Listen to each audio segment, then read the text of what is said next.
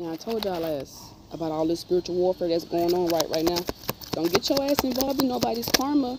Don't get your ass involved in people's karma, okay? Remember that karma is good and bad, y'all.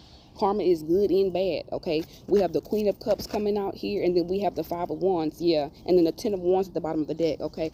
Somebody may feel like you're a burden to them, okay? Somebody may just simply be tired of your fucking presence, tired of your energy. Guess what? Tell them to scratch their ass and be glad, okay? What I need you guys to do is really get into the energy and the activity and the activation, okay, of learning to transmute these dark energies that are coming your way, okay?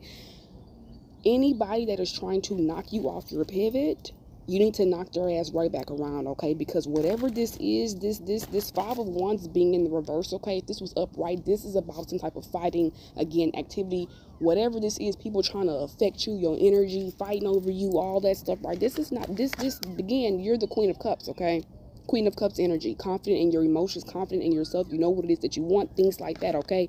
But this Five of Wands being in reverse, this is giving me the energy of this fight, right, has been put to rest. Is being put to rest, okay?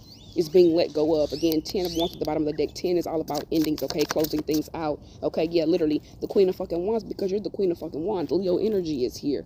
Leo energy is here, but also Aries, Leo, Sagittarius, okay? But heavy on the Leo energy is here. Okay, because you're the Queen of fucking Wands. You're confident. You're passionate.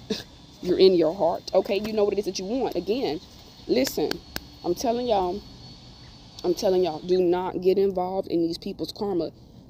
Do not get involved in these people's karma. You need to keep doing what you're doing. This is what Spirit's saying. Keep sitting firmly on all of your fucking thrones, right? Keep following your passions. Keep speaking your truth. Keep moving confidently, okay? Keep flowing, right? Keep balancing that fire in that water, right? Keep balancing and transmuting the light and the dark, okay?